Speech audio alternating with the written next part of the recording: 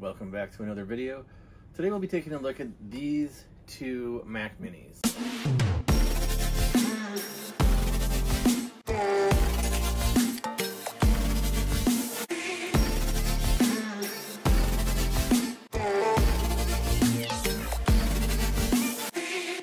So with these two Mac Minis, this isn't as retro as I usually am, but I got these for a steal because neither of them work.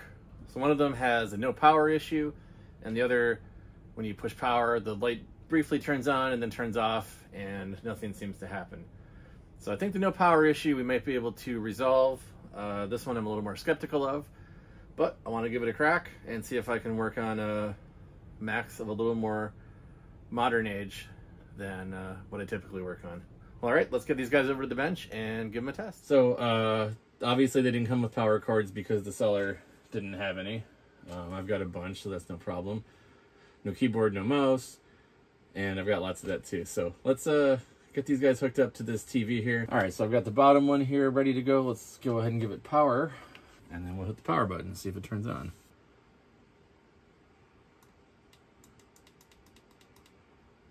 We do not. All right, so we have the top one all plugged in, ready to go. Let's see if we get any power. So you know what that means. Let's start tearing them apart. See if we can't figure out what's wrong. All right, so we turn this way. We can pop the bottoms off.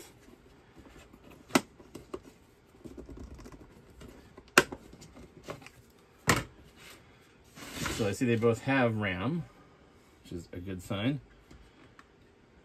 Let's go ahead and get these cases apart. So I noticed this one is missing these two screws here. And I think that's where the hard drive would go. So it looks like someone did yoink the hard drive out of that one. All right, and this one, so 250 gig, 860 Samsung Evo. Right, so let's go ahead and get the rest of the guts out of this one here. So we've got some Torx screws here. I'll take the fan assembly out.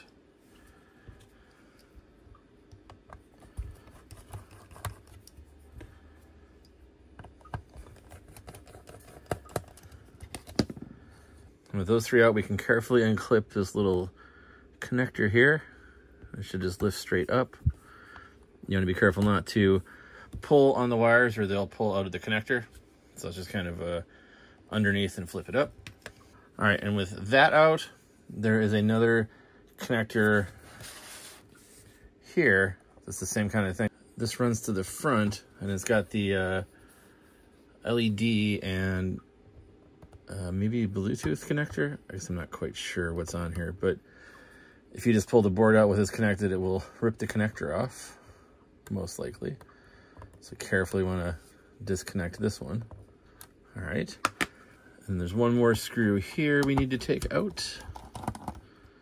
And then should be able to slide this board out. Oh, we do have one more connector here for the hard drive as well. So let's go ahead and disconnect that.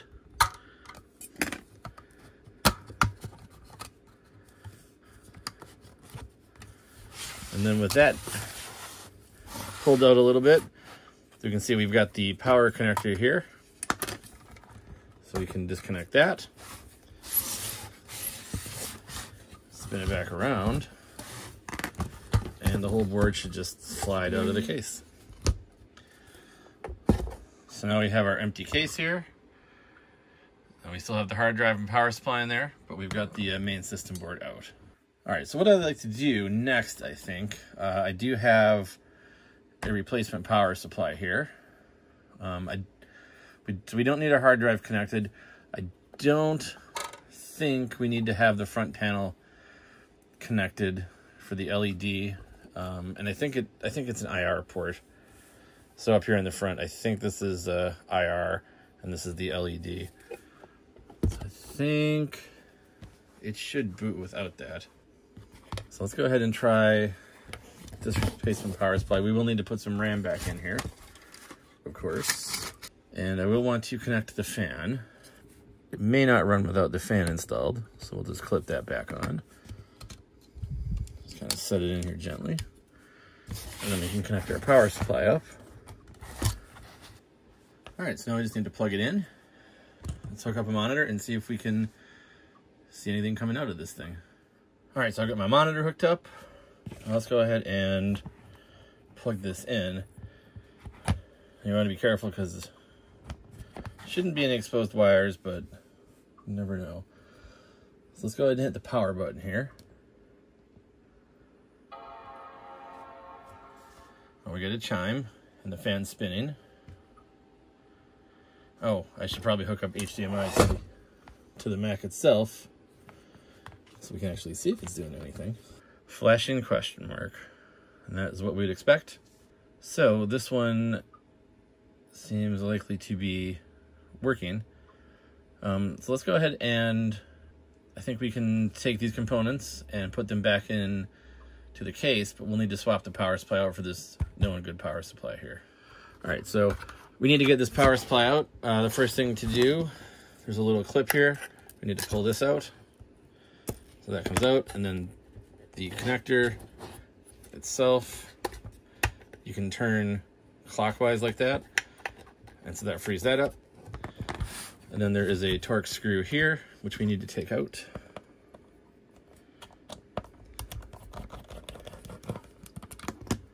All right, so with that screw out, we can pull this black plastic piece towards us, and that allows the whole power supply to slide out. So this one is no good. And then we'll take our known good power supply and slide it in. I'm gonna make sure the cable goes over. And that just kind of sits down back into here. So that's what's gonna hold it in place. So let's go ahead and reconnect that Torx screw. So that'll hold things firm. All right, and so with our power connector, you slide it into the two indents and then turn it so that it's upright, about like so. And then we can take this little locking clip and re-secure it in here. All right, and that should keep our power supply from moving around. So now we can take our board. We need to remove the fan. And very carefully disconnect the clip here. And then this should just slide back in.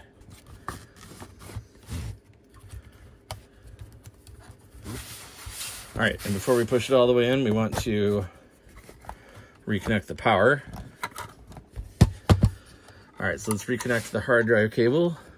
We've got our RAM connected. Let's reconnect the front panel. Reconnect our fan here. So I will tighten these down now because we need to make sure we have good connections now that it's back in the case. All right, so I think we're ready to give this thing another test and see if it's going to continue to work here. So I'll just leave it upside down for now, no problem. We'll take our HDMI. So I don't know what's on this hard drive. I've not booted off it obviously ever, but it does seem like it's booting. Well, that is definitely a good sign. I don't have a keyboard or anything hooked up yet, so we can't really test it out. I imagine it's going to be password protected. Yes, this apparently was a user named Trollbytes. All right, well, that's really good news. I think we fixed this system with just a simple power supply swap. All right, so just a couple more steps of reassembly. So we need to put the Wi-Fi Bluetooth antenna back on, and that connects under here. Now, in all of computing, these tiny little coax cables give me the most trouble of any connection ever. So you have to be so precise to connect them. I can just never do it easily. It's always a pain. All right, there we go. We got that stupid thing connected. Now we can take our antenna here and secure it back down. And then we can reattach our base. Set it to the open position and then spin that to closed. All right, so that should be our Mac Mini hardware-wise fixed. Now we just need to get the software running on it and, you know, give it a clean. It's a little dirty. We can take care of that, no problem. I got into it, and let's just take a look and see what we're running here. So we're running macOS Catalina 10.15.7. This is a Mac Mini late 2012 with a 2.5 gigahertz dual-core Intel i5, and we've got 6 gigabytes of RAM. All right, so we have this other board here that's not cooperating with us. Not doing a whole lot of anything. Let's just start looking at it, see if we can figure out what it might not be happy about. We'll do the same thing. We'll reconnect the front board. Yeah, so we get the light on briefly, and then the light goes immediately off. All right, so did a little bit of research online, and probably one of a couple things. It seems likely that the GPU itself might be cracked. I could take the heatsink off here and take a look at that, but that doesn't seem like a lot of fun. What I found is some guy online had the exact same problem I'm seeing here, and he said it was this capacitor right here, which is a 330 microfarad. I think it's like 3 volt or something. And I don't have any 333 volts, but I have a friend who's been on this channel before who does have a 330 microfarad, like 15 volt. It should be okay. So what I want to do is take this capacitor out, and right now plus is facing towards the camera, negative facing towards that little post there. This is going to be a little tricky to get out. Might need to increase the temperature of my iron. This is probably all lead-free solder. Oh, she's bubbling.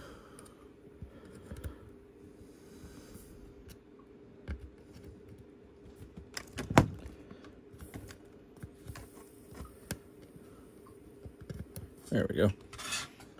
All right, so I got a couple of 330 microfarad capacitors from Kevin. And these obviously are not SMD components, but that's okay. It has a high likelihood of still working. One thing I wanted to do, if I put my probes from my multimeter here on negative and then touch anywhere in the chassis, I do still have a good connection there. So we should be able to solder this on no problem. I'll just kind of wedge it in there somehow and then figure out how to keep it in place later on. But just for a test, we'll kind of just solder it on there. The first thing I want to do is make both legs the same length. Make it easier to solder on. And so we negative this way and positive that way. So this is where I want to solder it onto. So I think first I'm gonna build up some solder on there. And I turn my soldering iron heat back down a little more reasonable level. All right, so I make sure negative goes on the right here.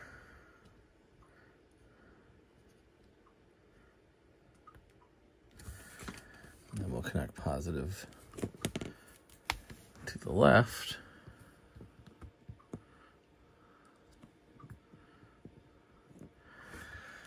So I believe the operating voltage of the capacitor that would be here is, it says it's 0.99 volts. So this is actually a 15 volt capacitor, so it's a little bigger. But again, it should be okay if this is really the problem. So with that new capacitor in place, let's go ahead and hook everything up and see what happens.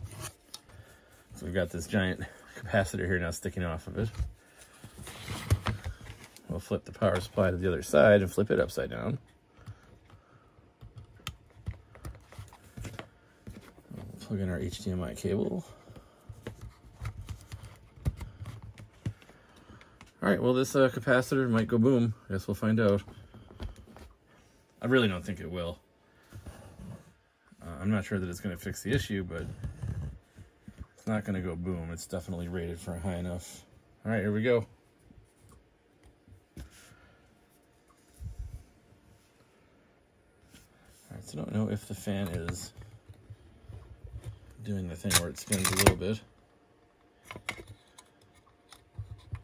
Well, the fan is actually spinning full now.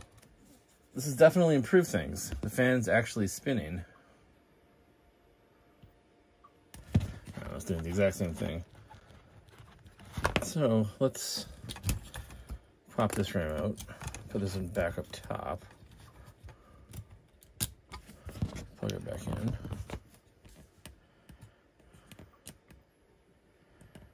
Huh, I swear it was spinning, but I couldn't really see.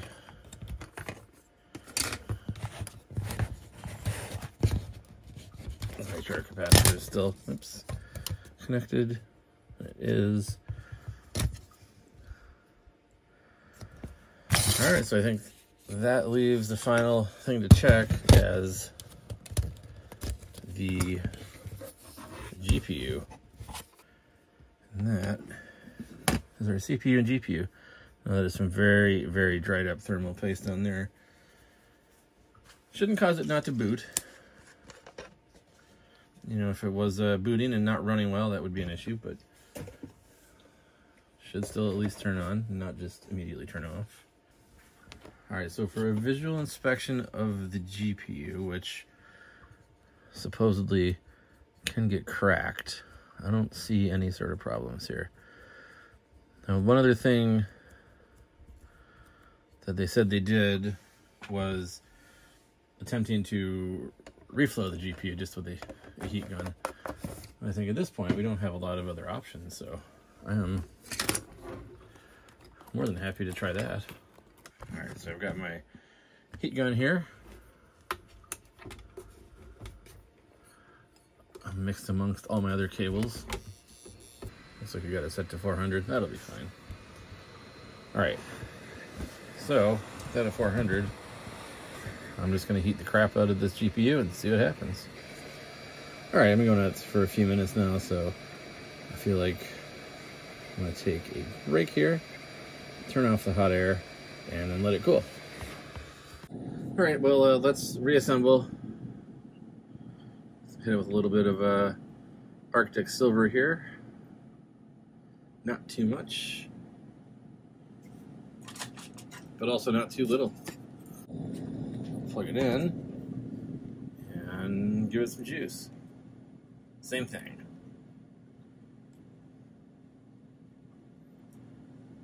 Yeah, just briefly turns on. All right, so despite all the work, we couldn't get that second one going, but we did get that first one up and running. So, you know, hey, not bad, 1 out of 2. And, you know, I'm not as familiar with a lot of these more modern devices, so I think that's a pretty good win still.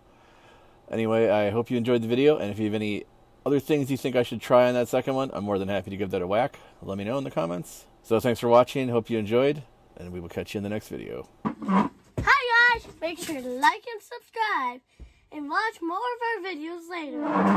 Bye!